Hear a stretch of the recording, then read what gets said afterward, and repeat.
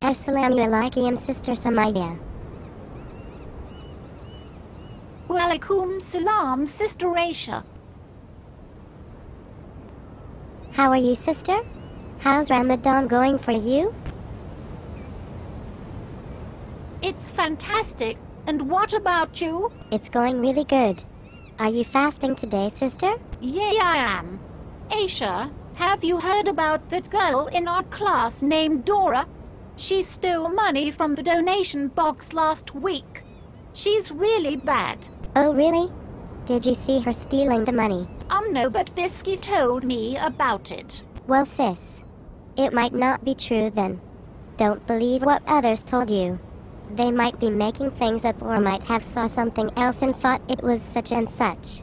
And you know, sis, this is kind of like backbiting, and if the fasting person backbites, his fast is broken.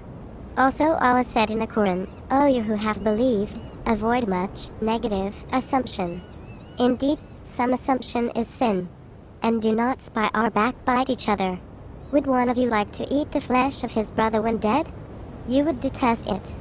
And fear Allah. Indeed, Allah is accepting of repentance and merciful." In chapter 49 verse 12. Oh my God, really? Is that mean my fast is broken? I didn't think of it that way.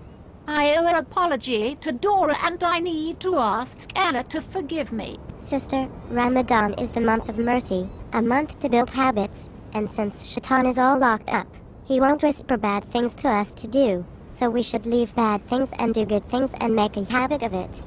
We should make a habit of not talking about others and looking at their faults but fix ourselves first. But if we do see someone doing something bad, we should talk to them instead of telling others about it. You are so right, sister. Mashallah. I apologize. Thank you for reminding me, sister. May Allah reward you. No problem, sister. Alright, I should be leaving now. It's almost iftar time. I will see you around, inshallah. Assalamu alaikum, Sister Samaya. Peace be upon you. Walaikum salam, Sister Aisha. Peace be upon you too.